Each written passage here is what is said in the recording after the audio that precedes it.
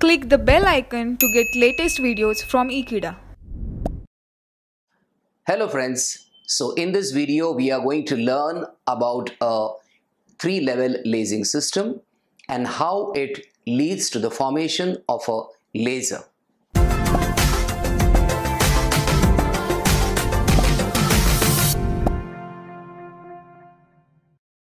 In a laser, assume that the lasing material is having three energy levels, E1, E2 and E3, wherein E1 is the ground state, E2 is the metastable state and E3 is the excited state.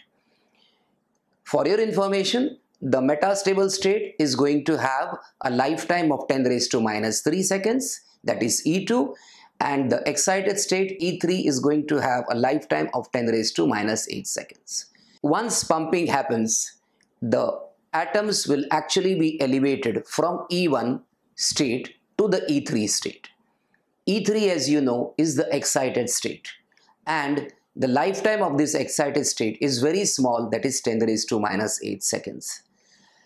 When atoms are in this particular excited state, then they will quickly jump to the metastable state, which is the E2 state, and they will get populated over here for the simple reason that the lifetime of E2, which is the metastable state, is very high, that is 10 raised to minus 3 seconds.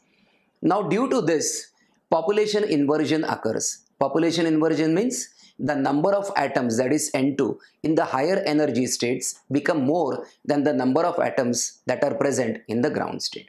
Once population inversion occurs, this is a very favorable condition for stimulated emission to occur.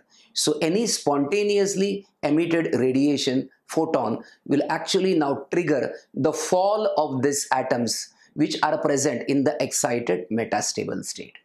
And due to this fall, they will make a transition from the metastable state E2 to the ground state E1. But when they make this particular transition, you have coherent photons that are being emitted, and this coherent photons, monochromatic photons, will actually give rise to a high intensity laser. So this is how a three-level system will actually function for lasing action to occur. Sincere thanks students for watching this particular video. Stay tuned to Ekeeda and do subscribe to Ekeeda. Thanks a lot.